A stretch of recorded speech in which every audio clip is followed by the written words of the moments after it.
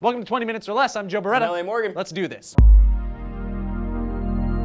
An earthquake that measured 6.0 on the Richter scale rocked northern Italy on Sunday, and the same region has suffered through numerous aftershocks. Just this morning, a 3.2 aftershock hit not far from the original quake's epicenter, rattling buildings and triggering flashbacks in the already frightened population. 7 people are reported to have died because of the quakes, thousands are displaced, and a number of cultural heritage sites are severely damaged. After the 6.0 quake hit, it was followed up by another tremor that measured 5.1 on the Richter scale. This resulted in further damages to already affected structures and heritage sites. It's been reported that centuries of history have been lost. Churches that were home to numerous pieces of art and a 14th century castle were badly damaged in the town of San Felice sul Pinero. One councilman reflected on the damage and said, "Beyond destroying some buildings, it has destroyed our history. Our monuments, our pride have been destroyed by this earthquake." Amidst the churches, castles, and clock towers are 11,000 people that are displaced in a country scrambling to pick up the pieces. The Italian government has sheltered 3,000 of the displaced in tents and hotels, but they're unable to assist everyone at this time. Numerous people are too scared to re-enter structures and have retreated to their cars for means of shelter. And as makeshift communities composed of these cars are popping up in parks, residents try to focus on the rebuilding while mourning the loss of their past. 72-year-old Luciano Frendo said, "We have just lost our history. 4 generations of my family lived here, and now it's gone. Our history has collapsed." A number of industrial and commercial enterprises were affected as well. One of the hardest hit was the cheese industry. Over 300,000 cheese wheels, estimated to be worth around $320 million,